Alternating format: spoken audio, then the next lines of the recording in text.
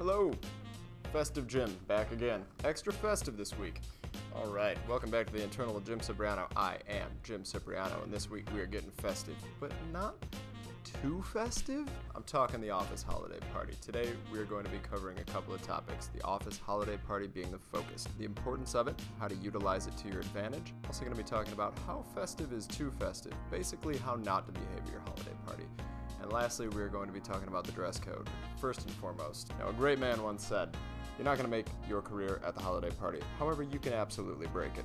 Now, that wise man was the father of our very own Tim Moylanen. And Papa Moylanen was very correct in saying that.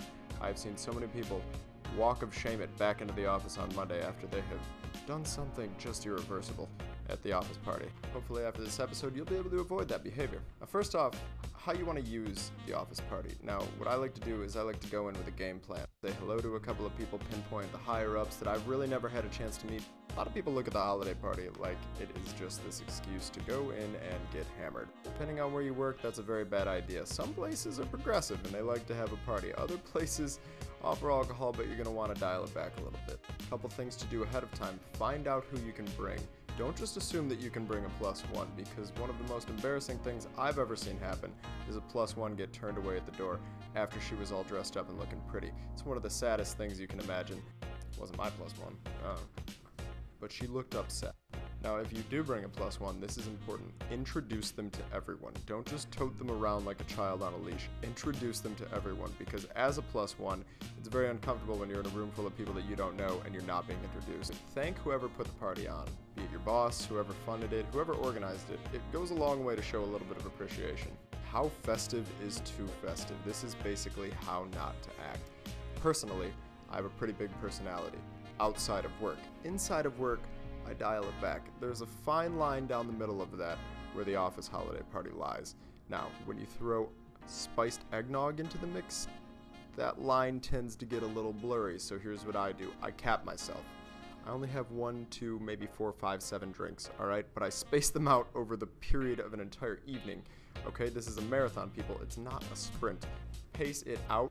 Is it really worth the hacky joke to make a photocopy of your butt? Okay, that one's a classic, I agree, but is it worth it? You have to walk back in Monday, and I'll tell you what, you can either be walking in with your head held high saying, I made an impression last night on the right people, or do you want to walk in on Monday like this?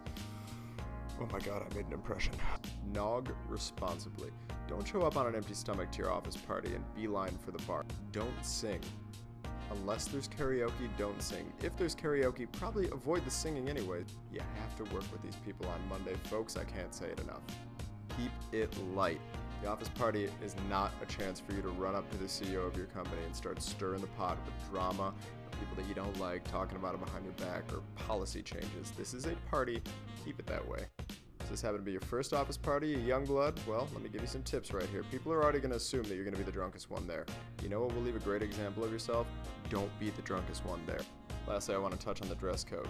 Is your ugly holiday sweater too much? This one, I think, is fine. It's a pug with reindeer antlers on. Really just expresses some festivity. I like it. I think it's pretty harmless.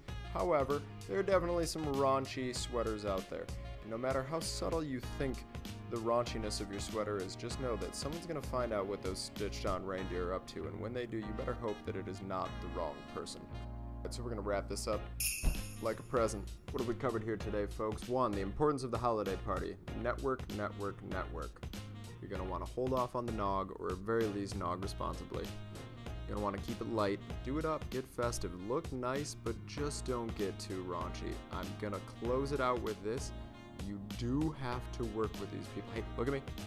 You do have to work with these people on Monday. Don't do the walk of shame. Give them something cool to talk about. Hey, how cool was Jim at that office party? No one has ever said that, but you get the idea. I'm Jim Cipriano. You guys have a very festive season, and I will see you next year. All right, you guys have a great night.